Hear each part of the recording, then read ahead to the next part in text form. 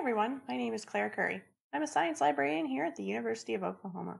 Today, in video 27 of Options for Remote STEM Research, we're going to talk about accessing data via APIs. First, what is an API?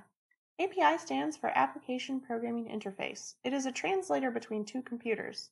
In this case, one computer is yours, in your code, and the other computer is an external computer, in this case, an external computer containing data that you need.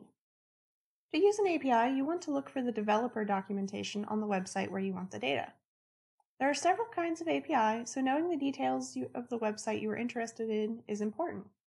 These sites that contain the documentation should also give you API syntax to put in your code, essentially the address of the data.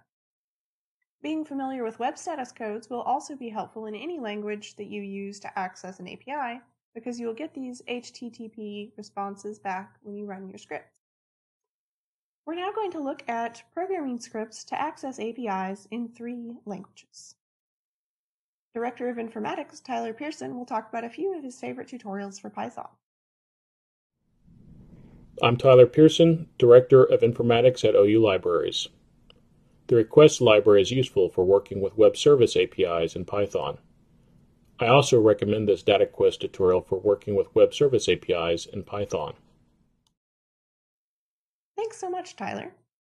Now, Tara Carlisle, Head of Digital Scholarship, will tell us about the tutorial she wrote for using Bash. Hi, I'm Tara Carlisle, Head of Digital Scholarship at OU Libraries. I wanted to share this tutorial I made on using the terminal, or command line, to access APIs. Thanks so much, Tara. Finally, the programming language R can be used with APIs too. Here are a few links that I've found particularly helpful when learning to use APIs. We're going to wrap up our series on accessing data via code with a live Q&A on Twitter on July 30th. It'll be from 2 to 3:30 p.m. Central Daylight Time. If you don't have Twitter, you can email us your questions as well at cmcurry@ou.edu. No registration is required, but you can read more about this event at libraries.ou.edu/events. We're also going to have a wrap-up Q&A for the whole summer series on August 7th.